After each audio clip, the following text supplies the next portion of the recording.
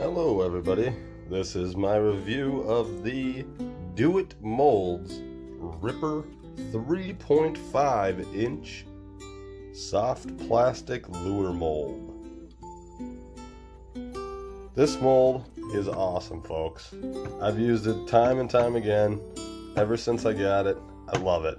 I've been shooting these things non-stop. Right now I'm just using scrap plastic from all of my hand pours, and it's beautiful. You know, they're gonna work wonderfully.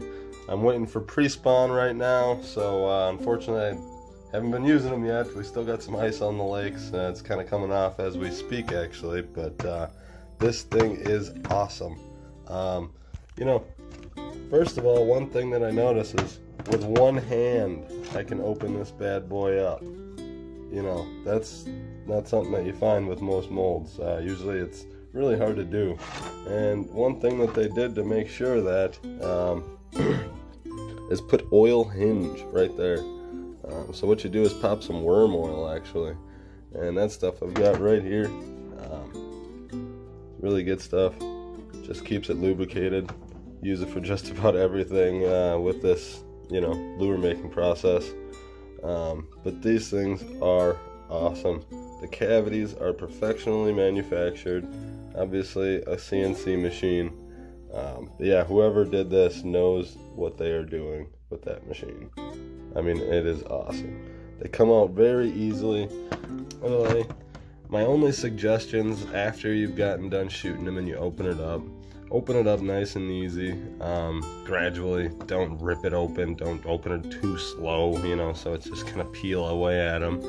But also, peel up at the tails. Very important. Peel up at those tails and then bring it out. Or you can grab it by the sprue, pull it up, and then pick it up by the tail. You don't want to grab it over here, rip it up, and then the tail gets stuck in there, because that does happen. I've thought about lubricating the tail, stuff like that, but no, you don't want to do that. Really though, wonderful, wonderful mold. Spits a lot of lures real quick. They cool down real quick. It looks cool. It's professional. I mean, it's good stuff.